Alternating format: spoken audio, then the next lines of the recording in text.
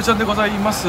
本日なんですが、久しぶりに赤羽に来ました。パチパチ。赤羽ね、私もね大好きな街の中の一つなんですけども、赤羽といったらもうね飲み屋がすごいということで、今回来ました。赤羽ね1軒目に行くお店なんですが、こちらでございます。はい、唐揚げ番長さんでございます。1万円はしご酒の時に、ちらっとねはしご酒で来たお店なんですけども、ハイボールが1杯99円で飲めて、お通しのね唐揚げがバカクソでかいやつが来る、結構赤羽でも有名なお店になっております。ということで早速行きましょう。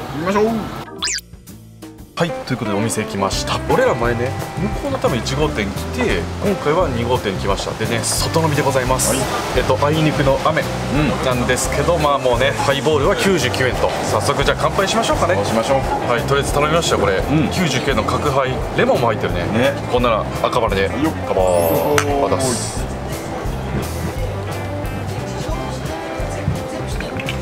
うまい。もうこれレモンもさほのかに香って、やっぱ角ハイの炭酸も強くてうまいね。いいね。これ99円ってさ、赤羽の中で最安値ぐらいだと思いますよね。なんか赤羽といったらもう結構唐揚げ番長ってイメージついたね。分かる。いやうまいわ。じゃあちょっとメニュー紹介しようかな。はい、でね、お酒メニュー、なんといっても角ハイがね通常で99円だからね。でね、番長サイズだってそれが289円っていうのもあります。はい、でね、おつまみメニューこんな感じになってます。唐揚げ番長っていうことなんでね、唐揚げ鶏系が有名なんかな。結構いろんな種類ありますね。でここねお通しがねほんとすごくて、でっかい唐揚げが来るんですけど、もうちょっと早速お通しが来ました。こちらでございます。はい、こちらはねお通しの唐揚げでございますね。これね1人ね480円になっております。ここの唐揚げ番長ね、このハイボール99円が有名だけど、このお通しもすごい有名なんよな。でかすぎない？これすごいね。これ本当にでかいよな。マジで。これちょっとじゃあ食べましょうかね。1人1個って感じで、ちょっとマヨネーズがここにしかついてないから、一回これバッチャーンして、タガミにマヨネーズをね。これほら重いもんだって。ちょっといただきます。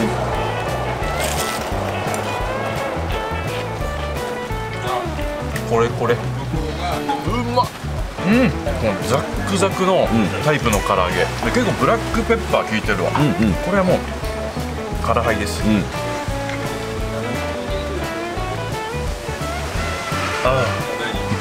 最高だ。うますぎる。ちょっとマヨもじゃあちょっとどうせならね、マヨ唐揚げで一番うまいんだから。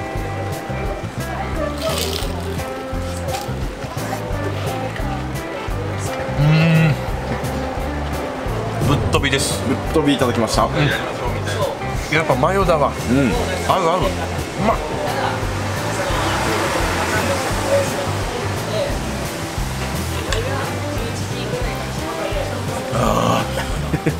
もう外は雨だけども、気分は最高だわ。いいね。でかすぎなんですよな、これがまた。いやもうすごいでかいな。顔やん。いただきます。うまっ。めちゃくちゃジューシー。もう外はカリッと揚がってて、うめえ。マヨがいいですね。あと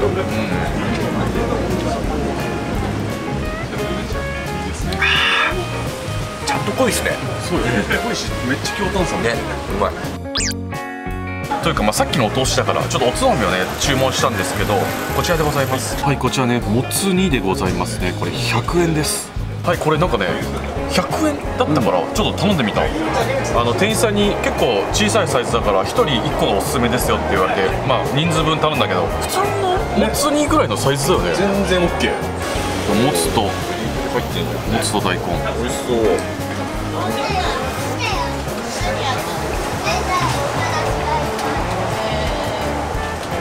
うまい。もうなんか味噌汁みたいな。もう結構汁多めの、で大根とか人参にも味噌の感じが染み込んで、もつも柔らかいわ。これ100円ならめっちゃいいなね。これでハイボール。う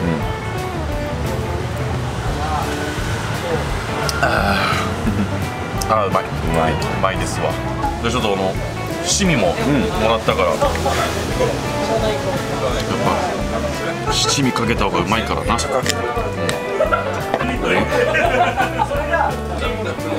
うまい。うまいね。この上の白髪ネギみたいなのがめっちゃいいわ。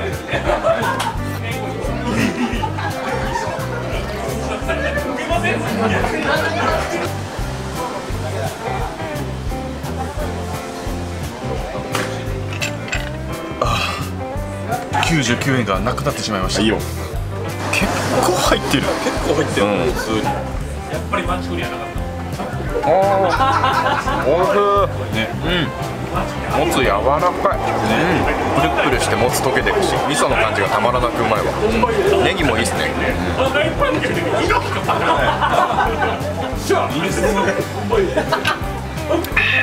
おかわり。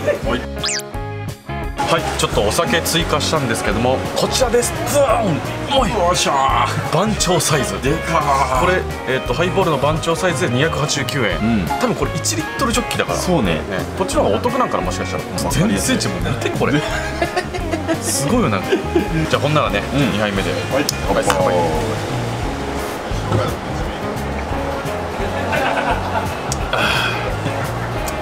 もう味はもう変わらずうまいね。重いね。ずっと持ってらんない。筋トレマジで筋トレだわ。ちょっと唐揚げにもちょっとしみちゃんかけよう。よしよし。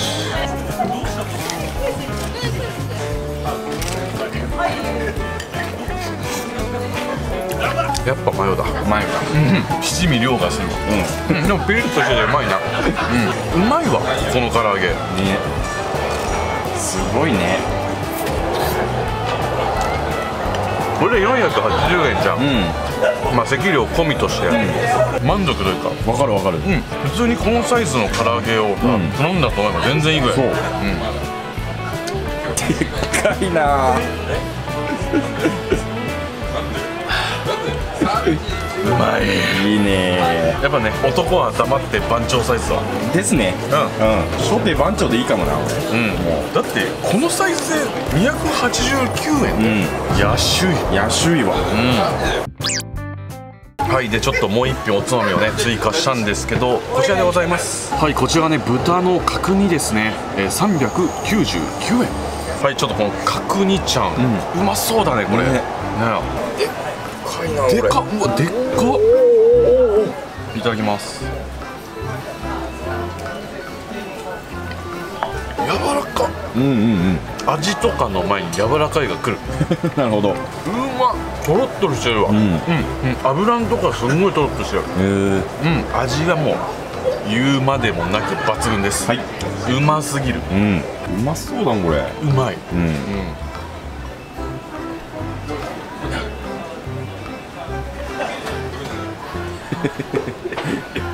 減らんね。減らないんですよ番長は。やっぱすごいな番長。せっかくだからからしちゃんもつけようかな。からしちゃんつけて、じゃあネギものっけて、もじゃあこれで。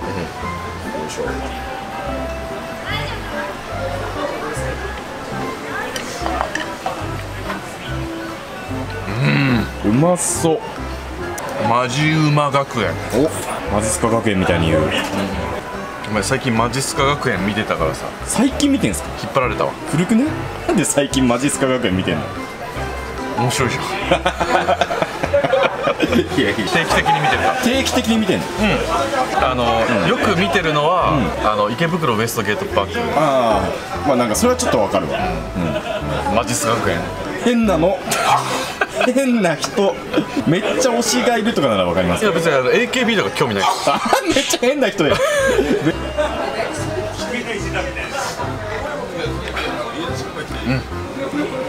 うまいです。サクッと。サクッと。はい。サクッと切れるから。サクッとですよこれ。サクッと切れる角煮なんですから。ほら。いいですね。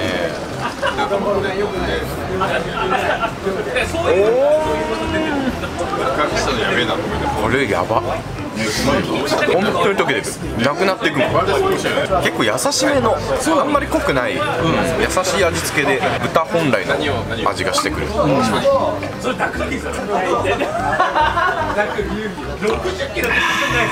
やっぱね、ボーイ見ながらね飲む酒うまいんですよ。ボーイ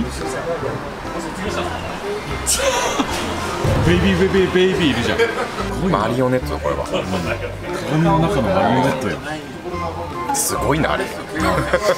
この角煮ちゃんを、俺はもう贅沢に、これ一口いくわ。うわー贅沢。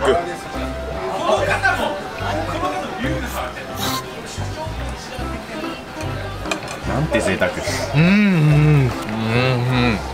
一口で食って口の中パンパンだけど、もう溶けるから、すぐなくなるわね。でっか。いややっぱもう番長だな。番長でしょ。おそらく1リットル。マジで一番コスパいい気がする、赤羽で。そうよな。こんなんないもん。料理もさ、安いじゃん。安いね、全然高くないし、ハイボール99円だし、めっちゃいいよね。すごいわ。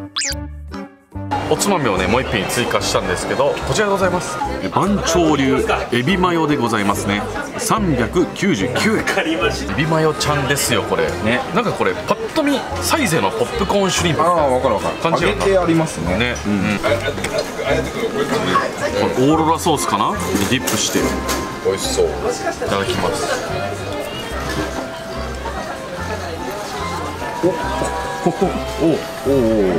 まっ。うまい。サイゼのポップコーンシュリンプだわ。あれよりなんかちょっと贅沢な感じ。エビがなんか衣サクサクって感じだけど、中はもうプリッとエビ。うまいね。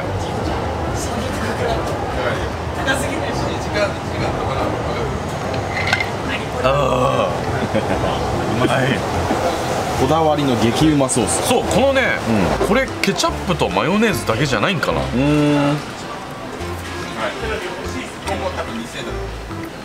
オーロラソースがうまいわ。うまい。何が入ってるかわからんけど。こだわりのだろ。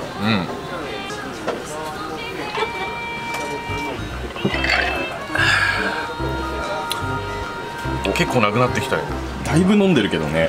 すごいわ。すごいよ。普通にカメラ外でも飲んでるけど、ほんとちょこちょこ。やっぱ1リットルの威力ってすごいな。すごいね。美味しかったこれ。どっぷりつけて。う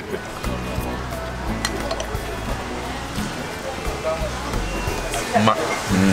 冷えても衣サクサクですわ。ね。本当美味しかった。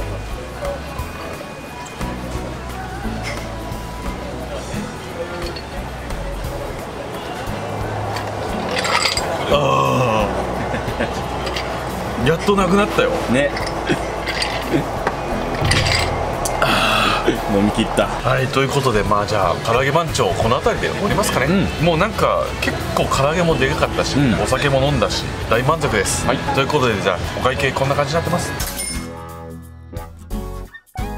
はい、じゃあごちそうさまでした。ごちそうさまでした。はい、この動画は最後まで見ていただいてありがとうございます。ありがとうございます。チャンネル登録と高評価よろしくお願いします。お願いします。バイバイ。バイバーイ。